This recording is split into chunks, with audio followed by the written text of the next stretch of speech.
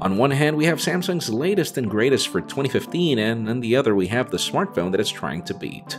I'm Jaime Rivera with Pocketnow here at MWC 2015 in Barcelona, and this is a quick hands-on comparison of the Galaxy S6 versus the iPhone 6.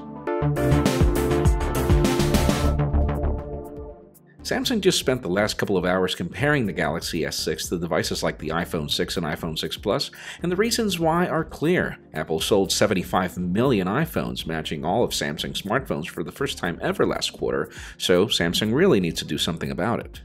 When you see them side by side, there are just as many similarities as there are differences between these two.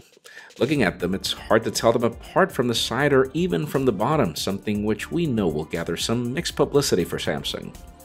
Even their aluminum construction, 64-bit proprietary processors, fingerprint scanners, non-removable batteries, and lack of expandable storage could easily tell you that these both devices are siblings, but their similarities end there.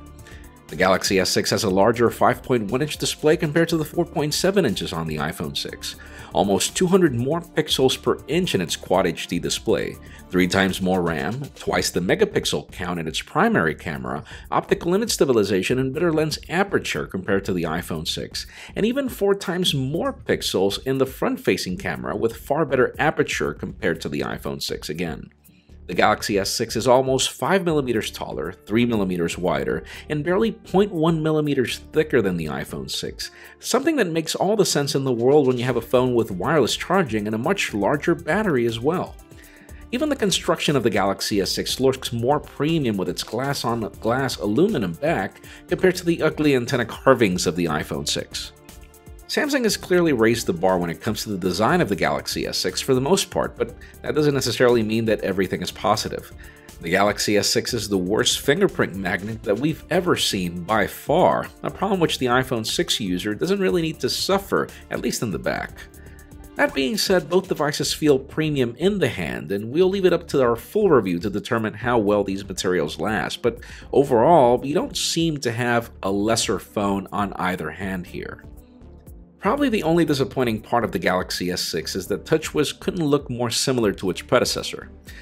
Surely the company has invested in making it more intuitive, but it looks like a rushed product where skeuomorphism is more predominant in the home screen and then gone in the settings menu, a lot of inconsistencies.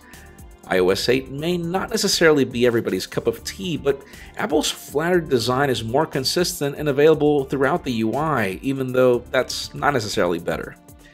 So far, first impressions of the Galaxy S6 is that it's a far better contender to the iPhone than any previous Galaxy ever was, but our full review should tell you more. We have more coverage of MWC 2015 coming up, so make sure you follow us on social media, subscribe to our YouTube channel as well. You can follow me on Twitter, Jaime_Rivera. Please give this video a thumbs up if you like what you saw. I am Jaime Rivera from Pocketnow here at MWC 2015 in Barcelona. There is a lot more coming up.